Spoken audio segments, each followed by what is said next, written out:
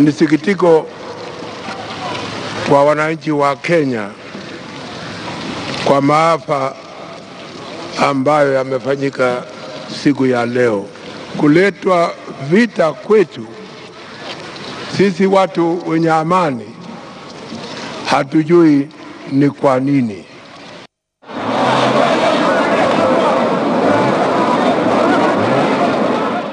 Kenya is no stranger to terror attacks, most of which have been carried on its own soil by extremists linked to Al-Qaeda.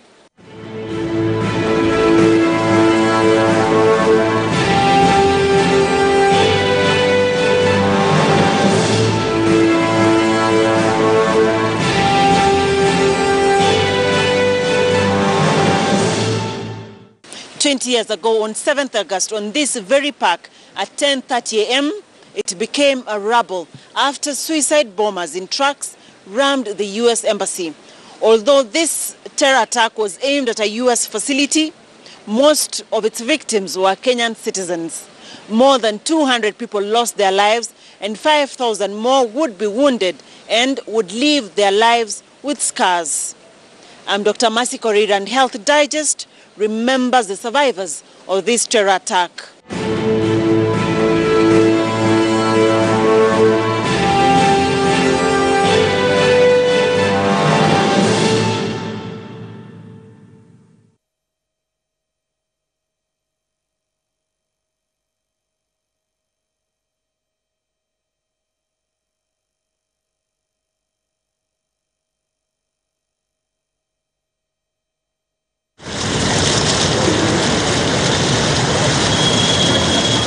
My name is Douglas Sidialo, a renowned blind adventurer, and I'm now 48 years old. My name is Abraham Kamau. I'm currently the CEO of a firm called Miradi Capital.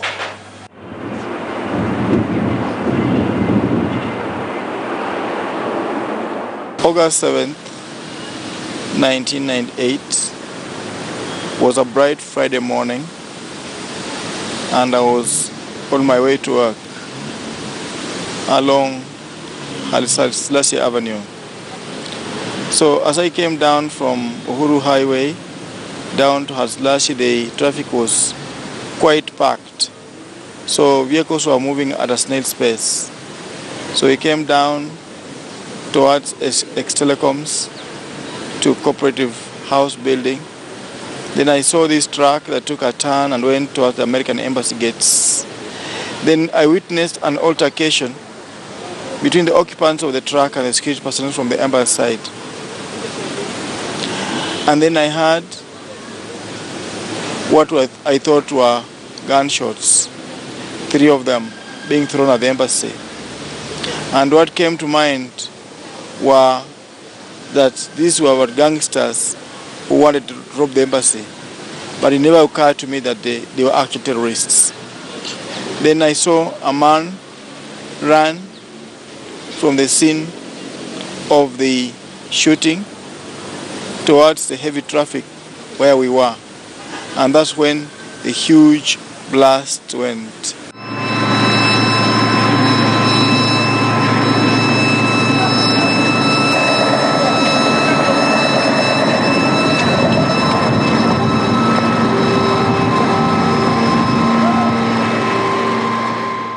At that time, I was working for Cooperative Merchant Bank. Cooperative Merchant Bank was a fully owned subsidiary of Cooperative Bank. And it was housed at Ufundi House, as opposed to the main Cooperative Bank house. So that morning, I just reported to work as normal. On a Friday in the morning, I was off duty and I was at home. So sometimes late, I decided to come to town. So I was coming into town by public means.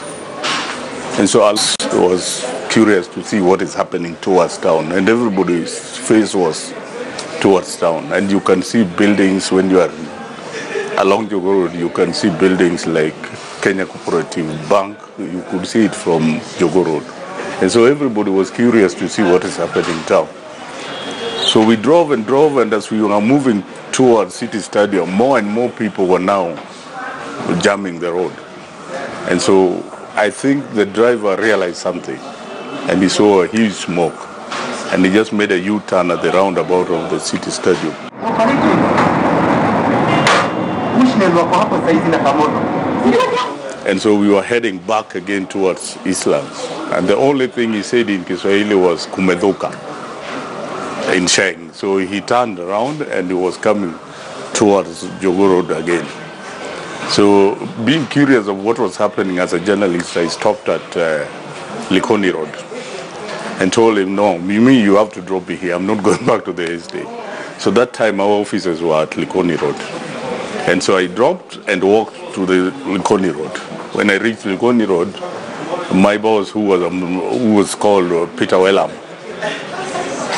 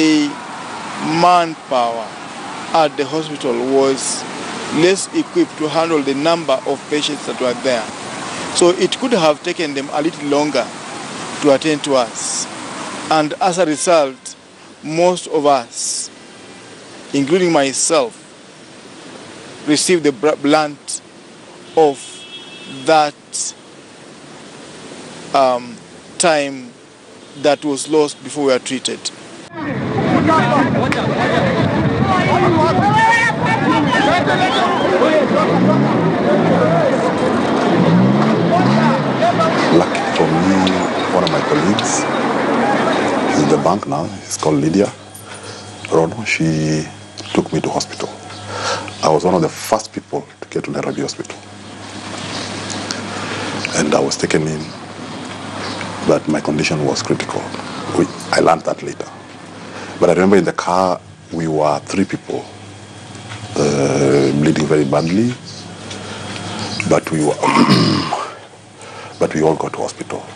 So I think my luck was that I got to hospital in time.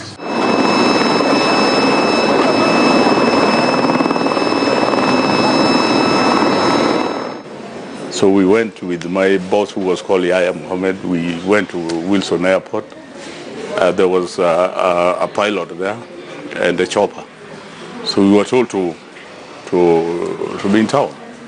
So we came to town, and reaching town, there was huge smoke at the roundabout of Cooperative Bank, and the buildings that were around there, all of them were smashed. All the windows were down, and a lot of crazy things here and there.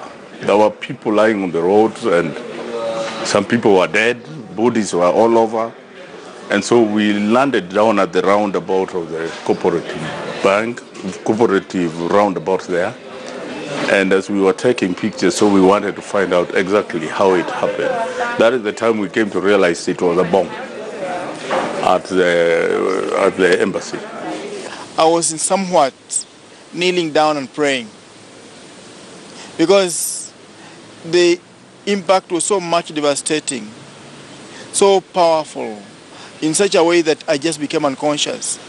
But what I only remember is that I was somewhat kneeling and praying, and how I was rescued from the scene and taken to Kenyatta National Referral Hospital. It's only God who knows, because my face were all but in darkness.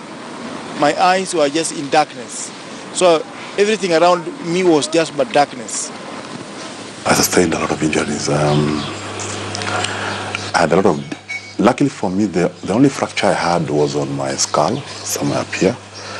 But the rest of it were deep flesh wounds, and I underwent a lot of surgeries. I was in hospital for almost a month.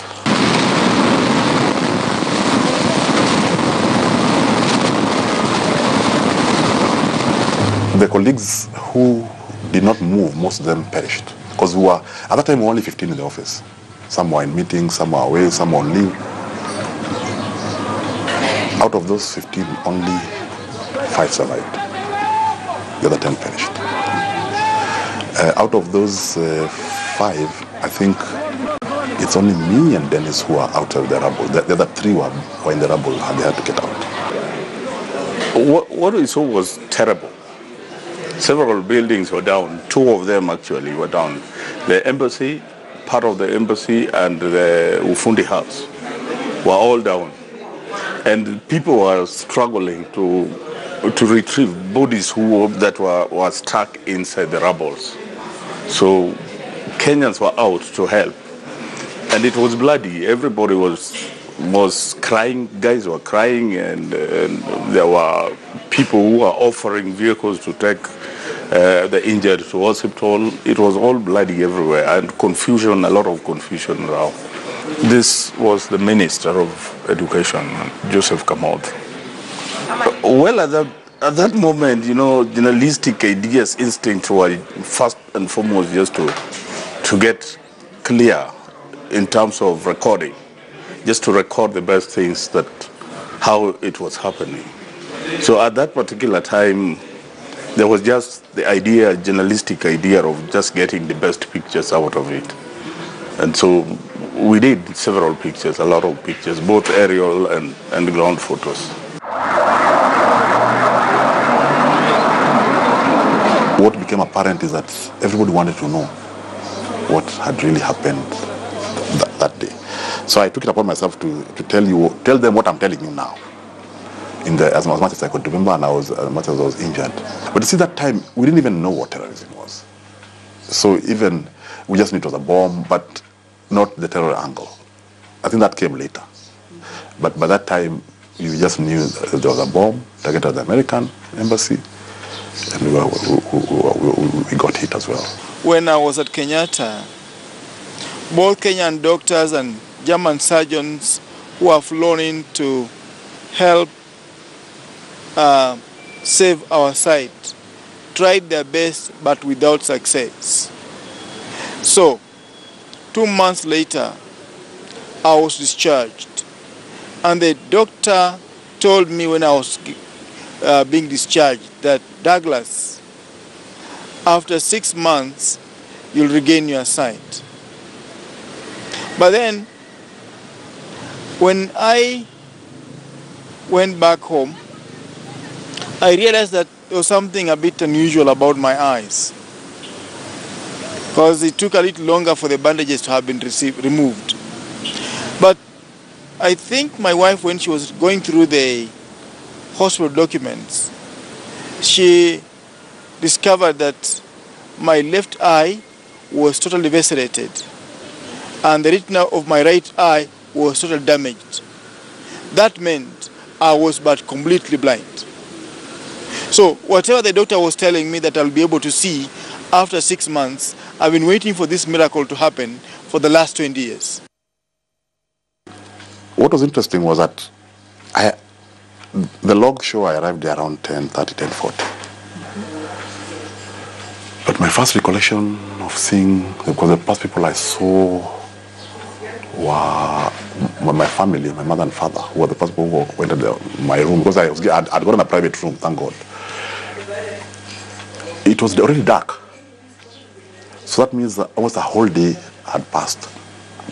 But what I know, what I can tell you, is that during that period, I had the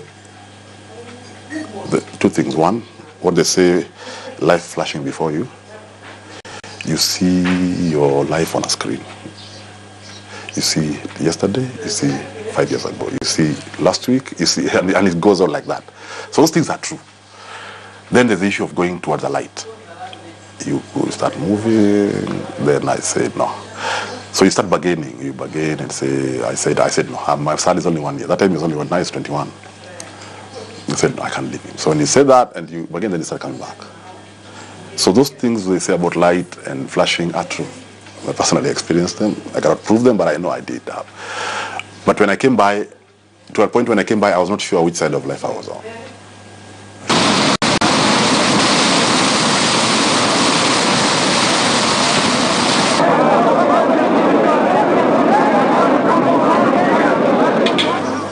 There was a very long piece of glass that had gone through up to my lung. My one lung had already collapsed. And I was taken to surgery immediately. These are things I came to learn later. You know, when I inquired what really went on. And what I was also told was that I was resuscitated 3 or 4 times. And no wonder those things of going and coming back. So I was able to piece, because I really wanted to know what was going on. And many more bizarre things that I would not want to say here. But the issue is, if I had not, or if I had gone to a hospital without the kind of care that hospital has, I would definitely not have made it, without a doubt. Me and my colleague Dennis, because of the kind of critical care we needed. You were the first ones at the hospital? Yeah, we were the first ones. We actually arrived together. He was next year and I was here. But him was worse because they were debating whether to take him to the morgue or take him in. Their reaction on their face clearly showed me how injured I was, because I had not seen a mirror. And the doctors were telling me that I don't have one eye. So I think this side might have been very badly done. So I'm telling them I can see it twice. They said no, one eye is missing. So my mother, father, they came, looked at me. They didn't say much. They were just relieved I was alive. And they left. Yeah, but I was there. But one thing I must say, is very, is it ironical that 20 years ago, my father and mother would come to hospital in the morning and stay bedside until evening. Only take a break over lunchtime when people are coming. For the entire period. You know? So it's, why I say ironical is like now my dad is unwell. Now it's my turn to do the same thing, 20 years down the line. You see, so, but that was something, because every time I would wake up, they'll be there. When I discovered that I had lost sight, I was very much devastated. I was very bitter. I was very angry. In fact, I imagined that if I would have met the men behind that barbaric and heinous act of cowardice, I would have skinned them alive, little by little, slowly by slowly, so that they could feel the pain and the experience were going through as victims of that disaster. But down the line, I realized that bitterness and anger only but retards healing.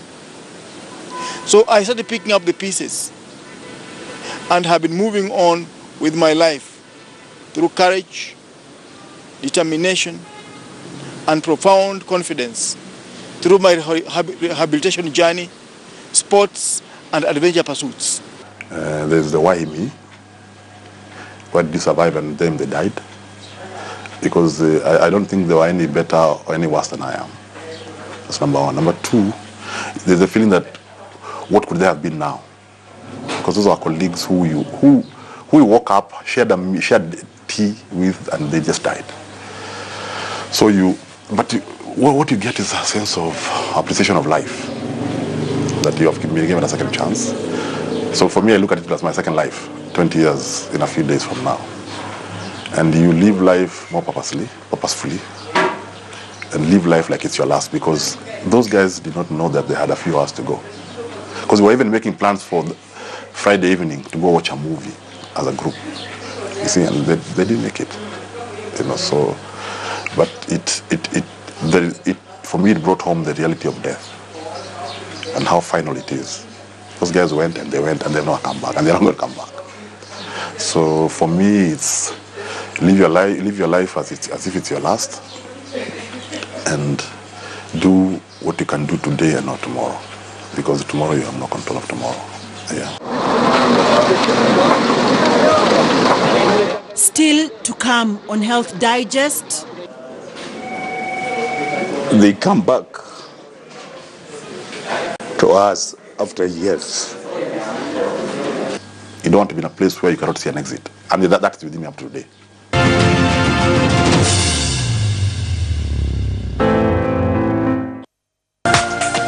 This is KTN News.